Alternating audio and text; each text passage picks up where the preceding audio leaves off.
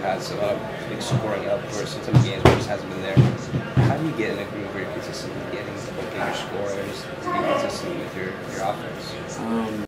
Taking the shots that are there, but more importantly, continuing to do the routines that got you there and that put you in that rhythm.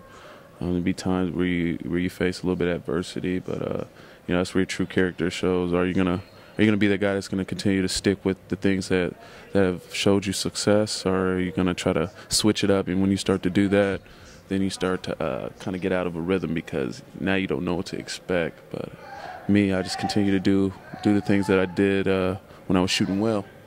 You mentioned getting in a rhythm and things you're not expecting.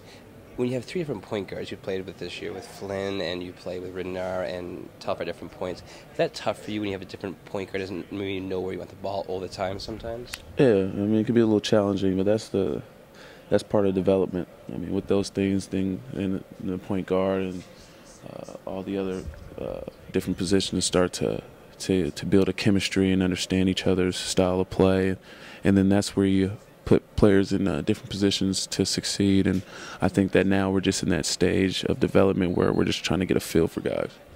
You mentioned succeeding, and obviously the wins haven't come that easy this season, but as a young team, what do you guys need to do to get those wins more consistently? By putting together 48 minutes.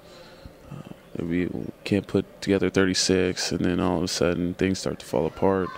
I mean, within our last 17 games, those games have been decided by 6 or less points. So I think it just comes down to us, really finishing games and getting wins. It's not like we're getting blown out and embarrassed. It's just there's a lack of experience, and those things come with time. Thanks for your time. Yeah, no problem.